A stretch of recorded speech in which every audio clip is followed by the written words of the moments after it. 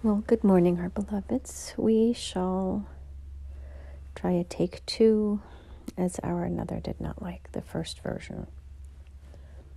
First of all, we just wish to share with you all that much of what you are feeling is an energetic imprint of the collective. When you have an election such as North America, USA, is having right now, it matters. It matters because this is the consequence of your past choices, your past actions, your past belief systems, your past tribulations, your past renovations, your past relevations. It doesn't really matter. The fact is that your country finds itself today because of the hatred of the Hitler energy. It is there for the taking. And for those who are buying into the rhetoric of hate and division being the answer, the solution, it's not. It never has been. But here you are now about to reap your karmic consequences.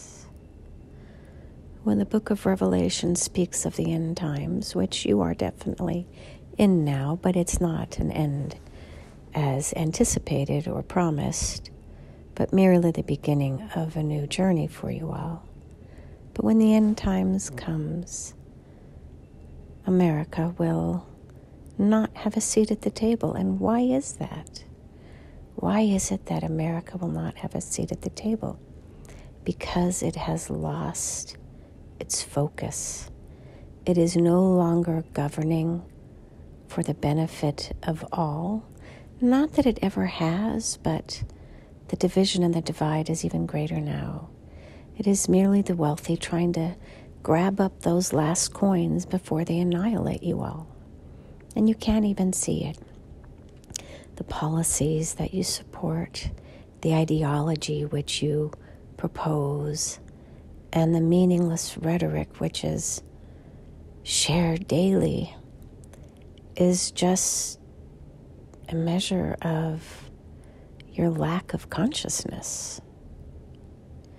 If Jesus were to come here, truly Jesus were to come here, what would he say or do? He would toss the tables at many of your mega churches, at many of your politicians' fundraisers, especially Trump. We're going to highlight him now because many of you still are deluded, which is fine. But Trump is the Antichrist in a different form, not the literal Antichrist, but he is the opposite of Christ, and therefore he is the Antichrist. He does not support love. He does not support hope. He does not support loving those lesser than him or different than him. He is just a hateful, vindictive, spiteful individual. Now, does that mean that the current President Biden is the end-all, be-all? No. But believe it or not, his heart is in the right place. His ideology may be stuck in the 18th century, 19th century, because he is old. He is old, and he comes from a time and an ideology that was passed down for many generations. But his heart is pure, believe it or not, though his actions, again, are flawed. But Trump, do not delude yourself. He is the opposite of Christ here to lead you astray. And for those of you who choose not to see it, well, God help you, literally. Because if you cannot distinguish between Trump's vibration and the vibration of love, then nothing will. And that in itself should train you to not be entrained by political ideology.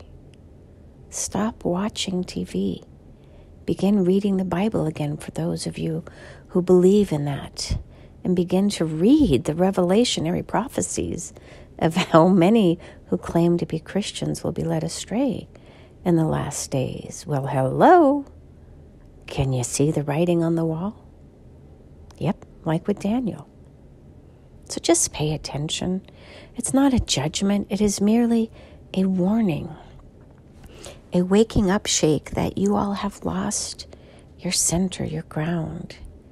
And it's not that the liberals are perfect either, but if Jesus were to come here, he would fund public schools. He would fund public education. He would fund free health care. He would fund safety nets for individuals. He would create a sense of community and network again. And he would bring love back to the political process. He would bring it in through his own imagination, through his own belief system, through his own knowing. And for those of you who claim to love the Christ, but do things that are un-Christ-like, that begs the question, who do you believe? The church and the politicians, or your own heart? Find that space within you that believes in becoming a better person than your predecessors and figuring out a way to make it work instead of coming up with 100 reasons why it won't. Your belief system matters more than you realize, especially if you're a negative Nelly, because you drag the boat down. You slow it down. You try to drown those inhabitants on the boat who are just trying to stay afloat. You have never known what it is to live in an energy of abundance, but it certainly is not where you are residing today. So believe that there is something better and find the generosity within your own heart. Maybe give money to a homeless person, even though you know they're going to do something bad with it, because what they do with it is of their conscience. What you do with yours is of your conscience. You need not worry about controlling others, only helping them.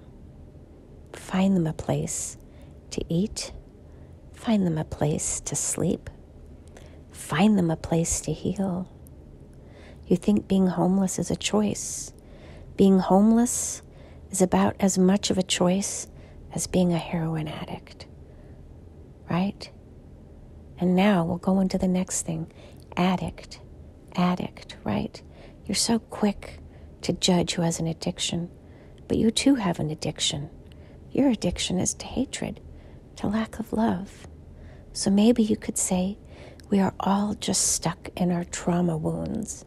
And when we use something to help us to manage our trauma, our triggers, our hurts, that's what addiction looks like. It is not a choice.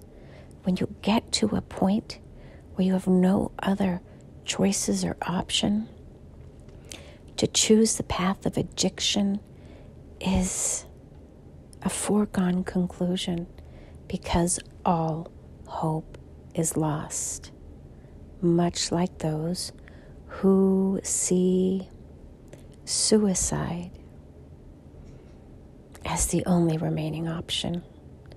It is your lack of compassion that is causing people to die and to live in lesser than circumstances. Help to rise the tide so that all boats will be lifted by simply being loving instead of siphoning off your piece of the ocean and